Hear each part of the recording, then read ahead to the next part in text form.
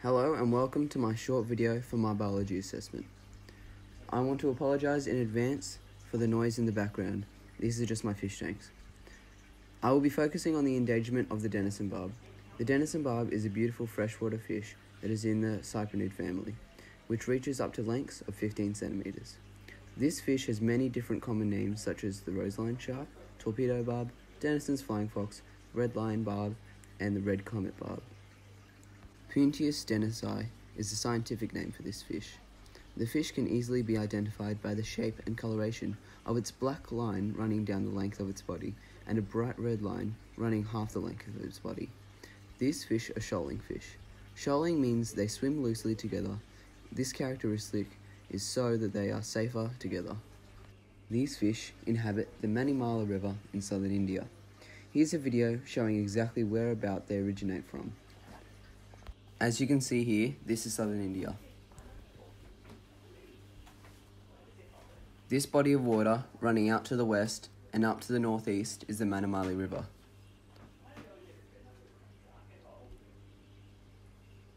As you can tell, to the west, it runs straight out to the sea.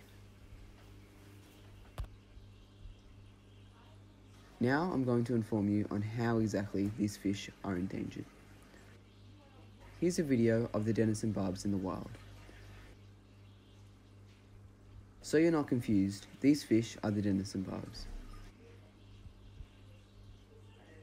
And these fish are the filament barbs.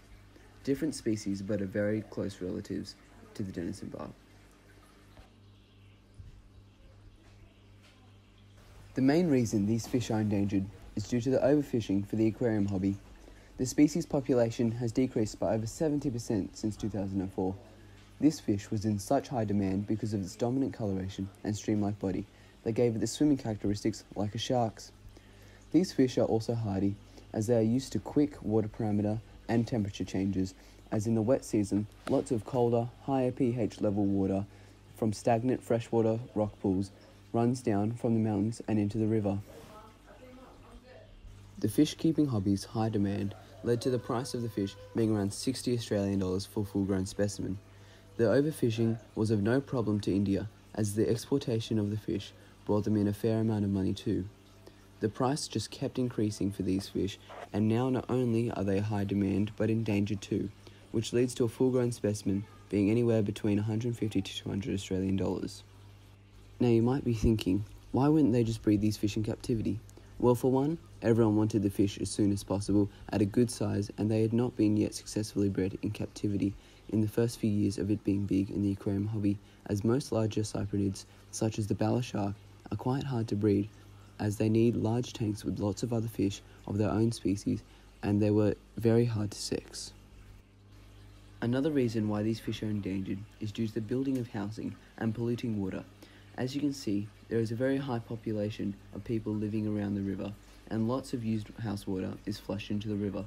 This raises the ammonia levels in the river and kills off a lot of the less hardy aquatic plants, therefore raising the nitrate levels, to which is not only bad for the Denison barbs but all fish living in the river. This problem has been going on for decades, but only on a small scale, to where not many people have taken any notice to the problem. Deforestation is another reason why these fish are struggling in the wild. Many people are clearing land around the river's banks for agricultural reasons and mining. When trees are cut down and taken from the river's banks, the roots that were once there holding the banks together die off or are taken out, and in a result of this, the banks are falling apart and eroding.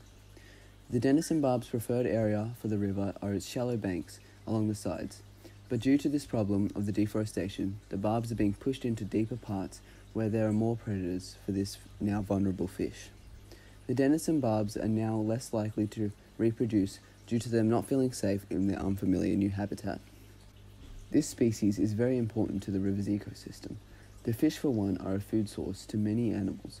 Examples consist of broadbills, warblers, and cormorants, all birds that feast on smaller type fish. The fish also help feed the plants by their waste producing nutrients, which is drawn through the roots of the plants, and then the plants help the river's ecosystem by keeping the river clean, helping oxygenate the river, and feeding many animals throughout the river.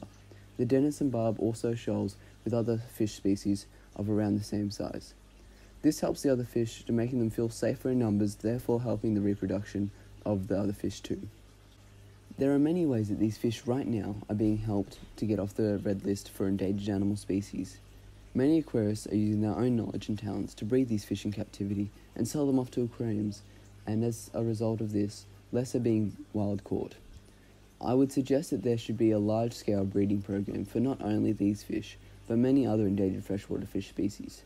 Once there is a suitable amount of the one species, they are taken out to their original habitat and released into a safe area where there are mass amounts of the other fish of the same species, so that there is a larger chance of them reproducing. For a solution to keeping the river clean and pollution-free is a hard one.